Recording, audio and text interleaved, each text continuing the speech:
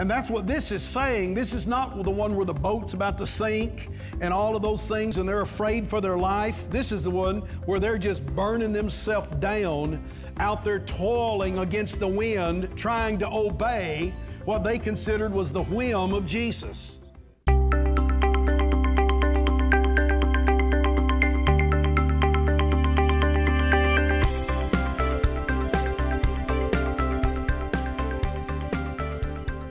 But have you ever prayed for things because you have a need and it just didn't seem like the answer was coming through? Has anyone ever really needed something before? And you desire something and you've been praying for it and the answer just has not come through yet? What do we do in those times?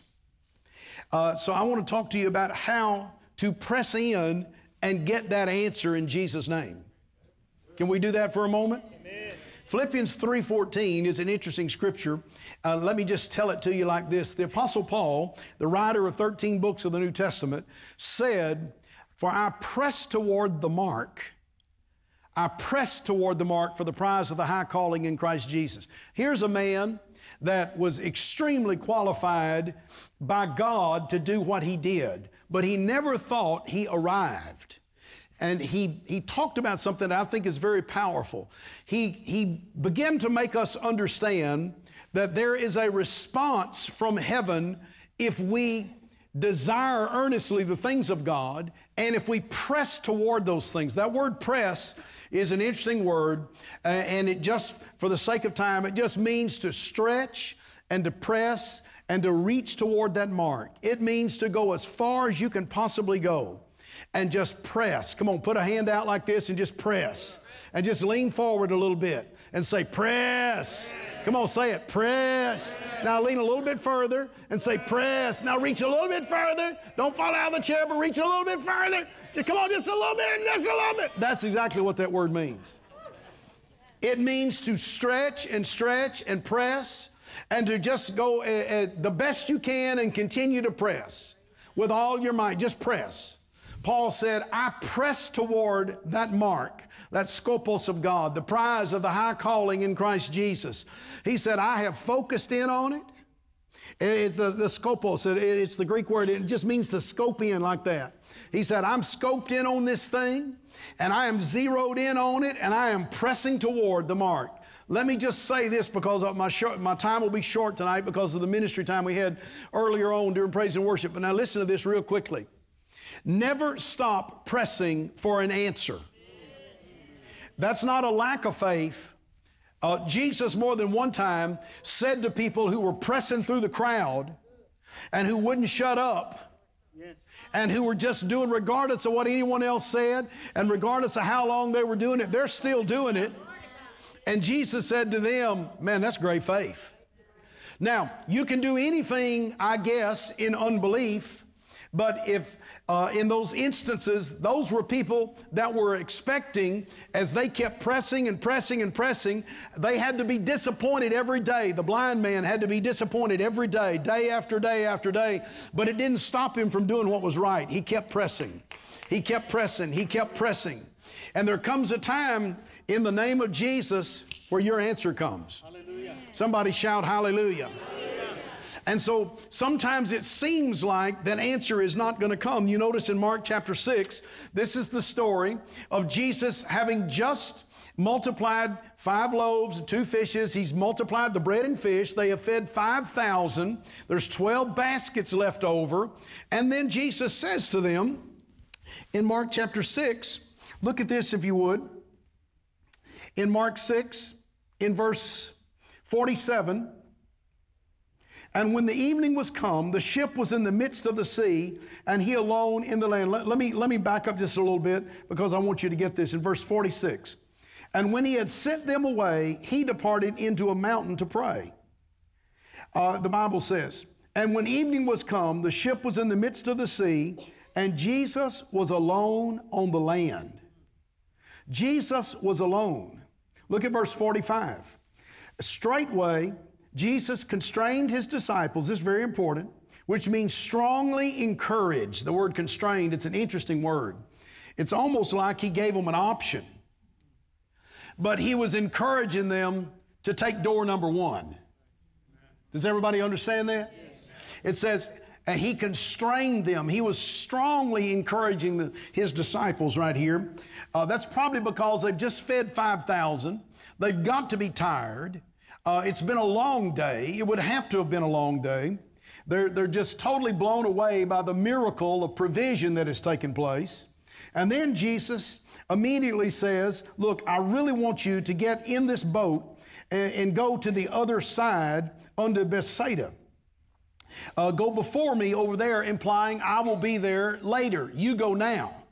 Have you ever had God tell you to do something and you're just like wore out? Like come to church on Wednesday night. Can I have a hallelujah? But you come anyway.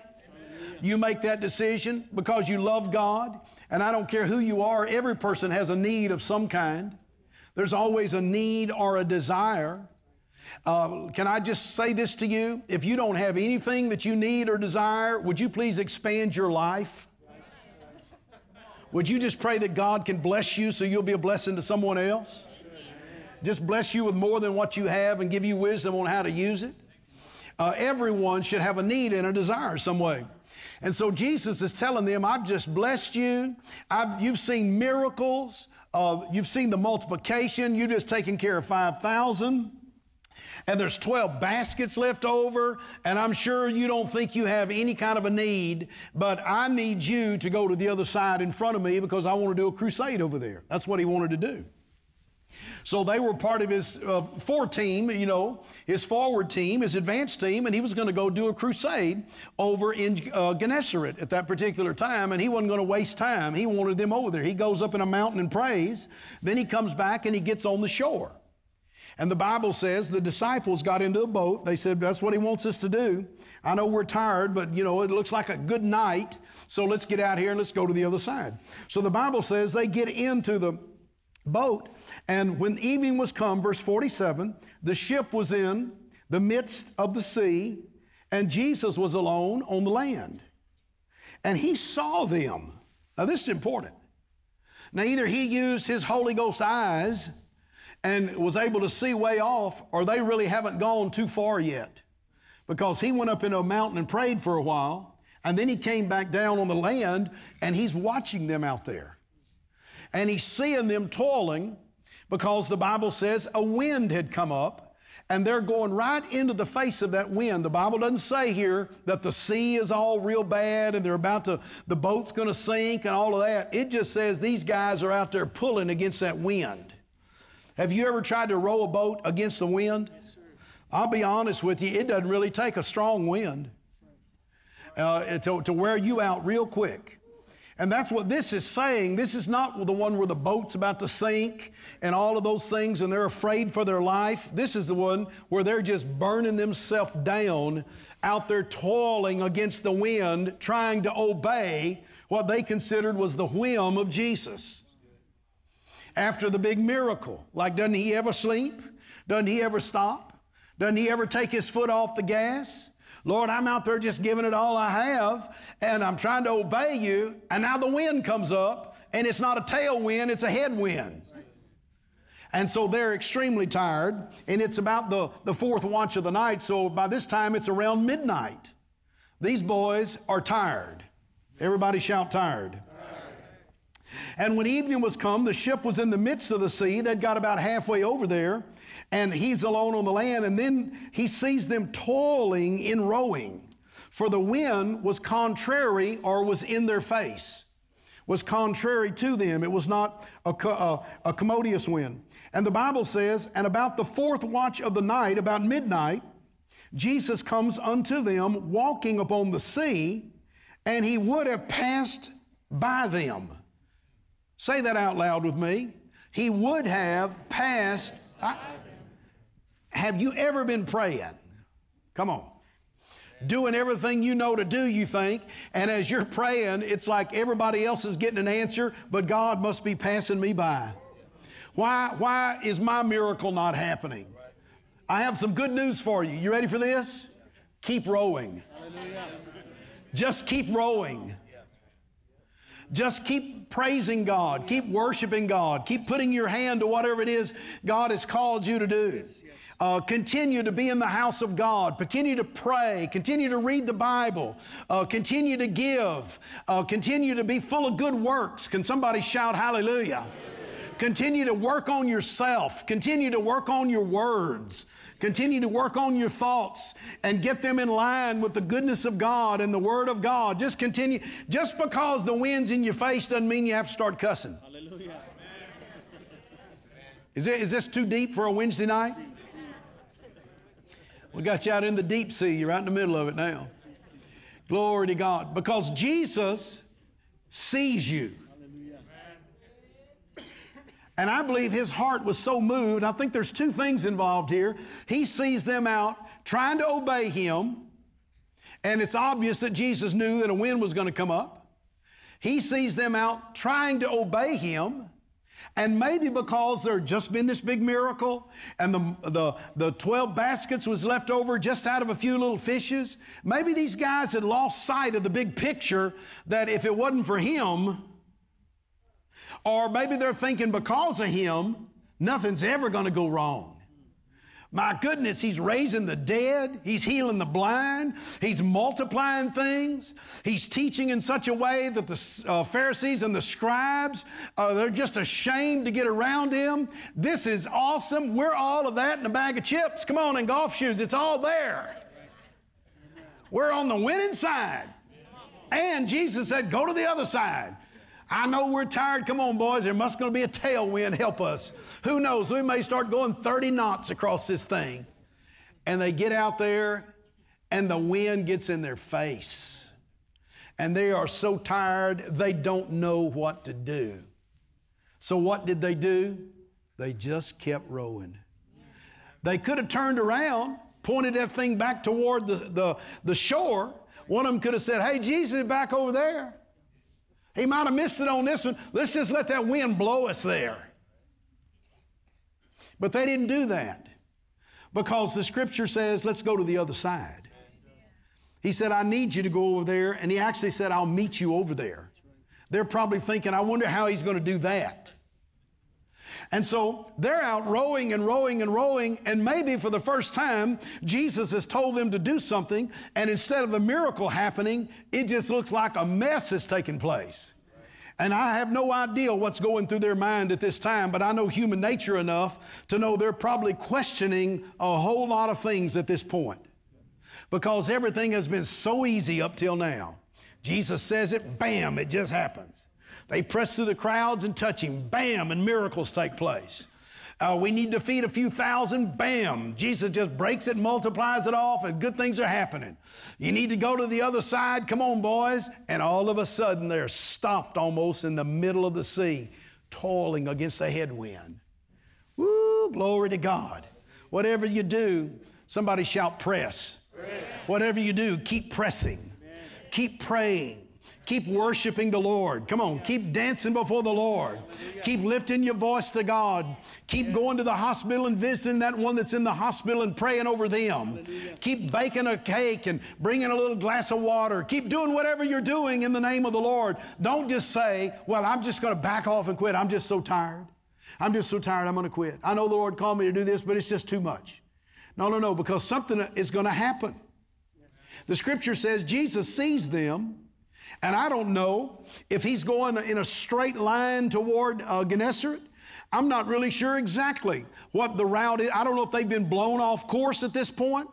All I know is they're toiling, and that word means exactly what it says. It means they are burning it down right now. And Jesus suddenly goes walking beside them. He decides, I think I'll just walk on top of your biggest problem. Hallelujah. Whatever's stopping you from doing the will of God and the ways of God, God's just walking right on top of it. He hadn't changed anything. He's just walking on top of it. I believe his heart, I believe the heart of Jesus at that point was, man, these boys do love me. They love what's going on right now because they're not backing off. I don't care what happens. They could have been offended. They could have been upset. They could have said, if Jesus wanted us to get over there, how come he didn't lend his 2 arms to help row in here? They could have done a whole lot of stuff. How many of you are glad they didn't do that? Amen. Can I get a better amen? He just gets in there, and the Bible says he sees them, and I think his heart was so moved by their effort to obey him and to do the last thing that they knew was the will of God. They're still pressing toward it, and they're not stopping. Once again, the easy thing to do would have been to turn back. Just turn the nose of that thing the other direction. And then you'd have just been blowing the other way. The problem is Jesus would have been coming this way, and you'd have been going that way. They just continue to go. And the Bible says, and he saw them toiling and rowing, for the wind was contrary unto them. And about the fourth watch of the night, he comes unto them walking upon the sea. Now watch this. And he would have passed by them. How many of you are glad that there's a visitation from the Holy Ghost moving toward you? Amen. I mean, while you're doing the will of God, God's coming. The Bible says goodness and mercy will follow you all the days of your life. Come on. What's that prayer you've been praying over? Goodness and mercy is coming toward you. It is following you right now. Glory. I think you ought to just lift your hands up to the Lord. Come on, church, and just begin to thank God right now that you're in the house of God. You've been praying, you've been studying, you've been witnessing this week, you've been giving, you've been sharing, you've been doing everything you know to do. And I hear the Holy Ghost say that Jesus, goodness and mercy, the Spirit of God is walking beside you, and you're about to see a miracle breakthrough in your situation. Oh, glory to God. Glory to God. When they're toiling, what they're doing is actually being set up right now. They're being set up for a major breakthrough in their life and in the ministry at this particular time. Jesus is about to heal an entire section of the country. He's about to get all the cities, all the towns, all the sick people, and they're going to do it in such powerful ways. The people are going to come out and just lay them on the sides of the street. They're going to go and press through the crowds just so they can touch the hem of Jesus' garment. Something big is trying to break through when you feel like you've been toiling. I don't mind telling you, as a pastor, in my 33 and a half years of pastoring this church and almost 40 years now of pastoring, including the time I assisted my father before I went into the ministry full time, this is about my 40th year now to be in ministry. Amen. I'm getting pretty excited thinking about that. Amen. And I believe that the past 12 months have been more toiling than any time in my life. Toiling. You say, why is that? Because I've seen something in my spirit that's bigger than anything I have ever seen before up till now. And sometimes when God uses you to pioneer something or to break through in an area, when God uses you like that, you literally are like an icebreaker. You're like one of those ships that God uses. You don't know this when He calls you, because if you knew it, you wouldn't have done it. I didn't know there were no charismatic Holy Ghost churches in this area that had ever been built. There were denominational churches and there were people that loved Jesus, but there were no churches like this in Galveston County that had ever been built at that time. And the Lord called us here. And so I'm talking about with buildings and setting up something. There might have been, a storefront here or a storefront there. I'm not really sure, but I learned years ago that when you build a building, you claim that piece of property and you say, right here is different. This is where the move of God takes place. Everything heightens right there. The glory begins to increase. Come on, somebody shout hallelujah. Miracles begin to happen. The whole thing begins to take place. I didn't know when God called me into ministry that I would be studying sometimes 7 days a week, praying more than that. I didn't know that we'd be building buildings like that. All I knew is we're going to toil against the wind, and I don't have any problem just sticking my nose right against that wind in the name of Jesus, as long as I know He told me to do it, because listen, I know before it's over, He comes walking on the water right beside me. Woo, does anybody know what I'm talking about? Can God trust you against the wind? I said, can God trust you against the wind? Hallelujah. Hallelujah. We don't change our doctrines. We don't change what we know and believe in the Word of God just because because the wind's not always at our back. No, exactly the opposite. Sometimes you just make that decision. And you just put the nose of Like if you're flying a plane, you know exactly what I'm saying, brother. You put the nose, he's been a pilot for about 45, 50 years. You put that nose right into that wind, and sometimes that thing will almost have you at a standstill. And you just giving it all the gas you can, and it's just at a standstill. And then all of a sudden you have no idea, you don't control the wind or anything. All of a sudden, sometimes the tower will say, okay, we'll let you go up another 1,000 or 2,000 feet. And you get up there, and instead of it being on the tip of the nose, for some reason there's a current of wind that all of a sudden is in the back. And the next thing you know, you've made up all of that lost time. Hallelujah.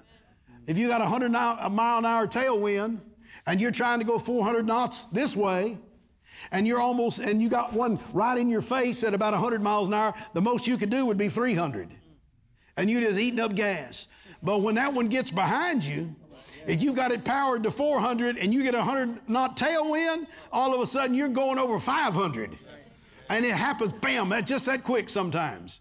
Is anybody, I know that's boring, isn't it? Y'all don't even want to hear it. What you don't do is turn around and go back. As long as you've got the fuel. How many of you glad the Holy Ghost is with the fuel you need? Come on, guys.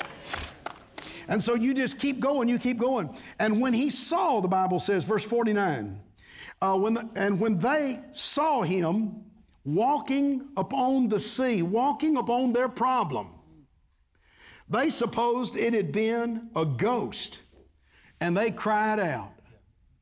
Can I just say to you, if you're doing your best to obey God, you may misjudge circumstances sometimes. Just keep obeying God. Amen. Just keep obeying the Lord. Jesus came to them not because of their revelation. He came to them because of their obedience. How many of you are glad the willing and the obedient?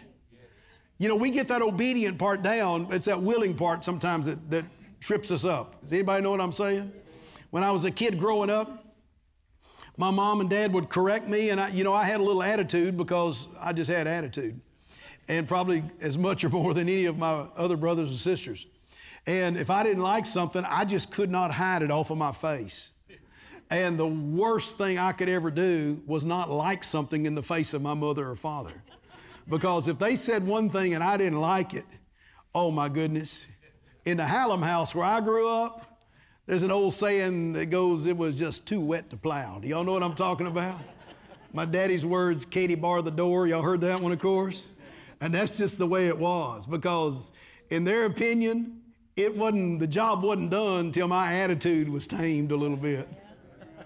And so I couldn't do something with an attitude, because it wasn't done till the attitude was adjusted a little bit. And he understood the art of adjusting the attitude from the backside. That's a deep mystery. In the last days, I'm sure that'll happen again. And so anyway, my attitude would get adjusted a little bit. And sometimes you get in the middle of a situation and you misjudge that situation. And they think they see a demon. They think they see a spirit. And the Bible says they're toiling and they're toiling. But Jesus saw that they were continuing to try to obey, even if they were misjudging something at the moment. How many of you are glad for the mercy of God? Amen. For they all saw him and were troubled. They were afraid. Here's what the Spirit of God said to me about this. Listen, when you have fear or you have any type of question about the will of God in something, God, listen to me, is going to speak to you. God is going to talk to you, because your assumption can get you in trouble if it's wrong, because you'll take an assumption and almost produce it like a fact. And then you'll have a response that's based upon an assumption that might not be accurate. But when the voice of God speaks to you. So the scripture says, here they are, they're still toiling, they misjudged it, they're troubled, and immediately he talked with them and said unto them, be of good cheer. It is me. Be not afraid. Woo, hallelujah. Glory to God. A lot of times we're crying out for an answer from God, and we don't even recognize it's God who's with us. But Jesus said, my sheep know my voice. and a stranger they will not follow. You might have been praying over something. You might have been in obedience, and you're not seeing the answer or the breakthrough yet. And this is just a little part of what I was going to speak on tonight, but my time's up. But listen, here's what you do. Say this with me, church. Keep rowing. Come on, say it again. Keep rowing. Say it like this. Keep praying. Keep believing. Keep confessing the word. Keep giving. Keep sharing. Walk in love. Keep praising. Keep worshiping. Keep rowing. Keep putting your hand to the plow. Come on, stand on your feet right now and just lift your hands to the Lord. And let's just make that declaration. The Bible says Jesus spoke to them, and as He spoke to them, the Bible says, then He went to them and got in their ship. He got in the boat with them. God will meet you at the place of obedience. He always has, and He always will. That storm or that wind didn't catch Jesus off guard. I believe it must have been the enemy trying to stop that boatload of anointing that was coming across there. And they didn't know the breakthrough that's going to happen, the revival that's about to break through at Gennesaret. As soon as they got to the shore, the people recognized it's the healer. It's Jesus. They listened to Him for a moment and just started bringing all of the sick. And He started going from town to town, and they would just bring them to Him. The devil thought, I could stop this with a little wind, but he misjudged their faithfulness. And they were faithful to keep rowing. Somebody shout, press. They just kept pressing. Hell misjudged. And Jesus said, man, I got to walk right out in the middle of that. I'm going to get right in the middle of that. And He got up in the boat with them, in the place of their problem, in the place of their tiredness. And the wind ceased. And they were stunned and amazed beyond measure. And they constantly were asking, how did this happen? Glory to God. Jesus will meet you at the place of obedience. Listen, it's not always convenient to tithe and offer at the place of obedience. It's not always convenient to go to the hospital and visit that loved one and pray for them at the place of obedience. It's not always convenient to wake up at 4 in the morning and get on your knees and pray, or get your Bible and read and let the Holy Ghost speak to you. It's not always convenient, but God will meet you at that place of faithfulness and that place of obedience. To learn more, visit walterhallam.net. Here you'll find a list of resources to help you in your daily walk with Christ. With His stripes I was healed. God knows how to kill your giant with just a little rock. When I see it and say it, I've got good news. That revelation of Jesus Christ satisfies your soul when nothing else will. No, you believe that Jesus is the Savior. When people hear the Word of God, faith comes. Oh, glory to God. You still got to believe the Word and say it with your mouth.